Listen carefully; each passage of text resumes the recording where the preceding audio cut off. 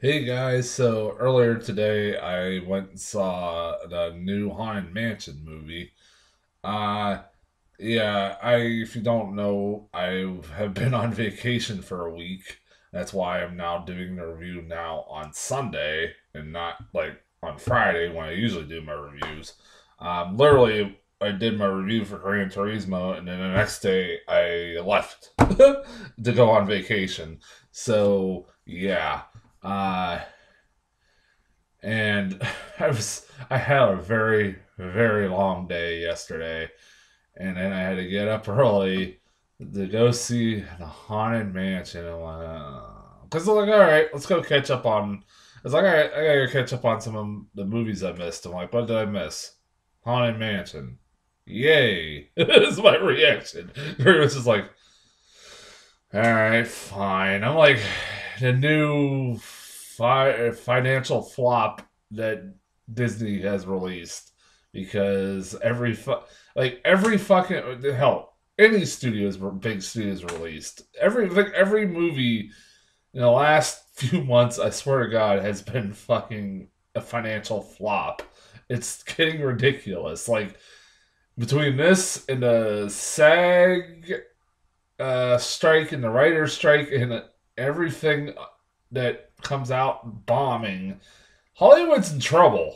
Like Hollywood's in big fucking trouble. I mean, how do you? I mean, how the fuck do you not expect this movie to fucking bomb? It's the Haunted Mansion. This is a second attempt at making a Haunted Mansion movie.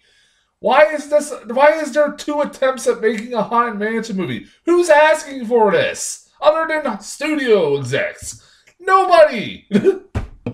And I'm like, because I remember the last one was a fucking bomb. I barely even remember the last one. Now I remember the only thing I remember about the last one was that one, it had Eddie Murphy in it.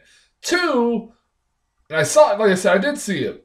I barely fucking remember it. All I said I remember is Eddie Murphy was in it. And two, it came out like a year after Pirates of the Caribbean, the first Pirates of the Caribbean. And it was trying to match the success of Pirates of the Caribbean, trying to do what do what that movie did for Pirates of the Caribbean and the ride, and do it for the Haunted Mansion.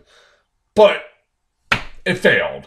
And so apparently Disney just doesn't learn their fucking lessons, and they keep just funneling money into everything, the nonsense fucking movies, and they're losing a lot of money because of that. Um, fuck it. I like. Anyways, yeah, I wasn't, as you can tell, I wasn't exactly looking forward to this movie. I mean, it didn't look bad or anything. It just looked like, why am I seeing this? Like, why is this being released in the theaters? And like, in the meantime, like this is coming off of a week where I'm reading that movies are being delayed because of the writers and actor strike. And right now, I don't even know how many movies I'm going to be getting because there's a lot of movies that were supposed to come out like in a few months from now that are being delayed, and there's probably more to come. And I'm like, I don't even know what the fuck I'm going to be reviewing from this point for the next few months. I have fucking no idea. I'm expecting like movies that are supposed to come out in August are going to probably be pushed back too. I have fucking no idea. So why the fuck am I sitting here watching goddamn Haunted Mansion? I don't know. Like, did I really need to see this? Despite all that, even complain this much bitching and complaining, the movie isn't that bad. It's just not that good either. It's like it's generic. It's nothing. It's not offensively bad. It's not great. It's just there. That's all. That's the best review I could give to this movie. Is that it's just there. It's just a corporate chill of a nothing movie. Like I've ever fucking seen it, and I don't know. I mean, I don't know why I'm getting this worked up about Haunted. I'm just irritated. I don't know why I'm so fucking irritated about I don't know. Maybe it's been long fucking. I've had a long couple days, but I don't know. And then I gotta sit here and try to figure out. Remember, okay, what do I remember of this movie? Because I saw this movie at 12:30. It's like 11 o'clock at night. How much do I remember of this movie? I can pretty much remember most of this movie, in that, like, because this is one of those movies like it's, but also at the same time, this is one of those movies that you're like so generic and forgettable. You're like, how much of this movie can I remember? And I'm like, I don't know. I remember. I there are positive things I could say about this movie. I did like what was it, like Keith Steinfeld? I forget what his name is. That guy from Sorry to Bother You, which every time I see him, I'm reminded of that movie, and every time I get reminded of that movie, it makes me smile. Because that was such a weird fucking movie. I'd rather be watching Sorry to Bother You and watching this piece of shit. This forgettable piece. At least, even though that movie is bizarre and what, like in the steps it takes or the directions it goes, at least it's fucking memorable. This is just forgettable. He is good in this movie. I give him fucking credit. He is really good. He's always been a really good actor. Like, I don't see much. I see in a movie every once in a while. And I think the guy's really good, man. Yeah, Lakeith Stanfield. Yeah, I just want to make sure I get his name right. Also, I liked what do you call it, Rosario Dawson. I think she's great. She's great in this movie, and like, she's generally a likable actress. I love her as an actress. I've been a fan of hers for a long goddamn time. I'll say this: this movie does start off kind of on a high note. Did start off on a good note and make me think, okay, maybe this movie is not going to be that bad. Where it did get a few laughs out of me. From the scene where you meet Lakeith Steinfeld and his character after you see his introduction, where he was married to a woman who's now dead, and like he's trying to take over her tour guide. She had like a she had a tourist uh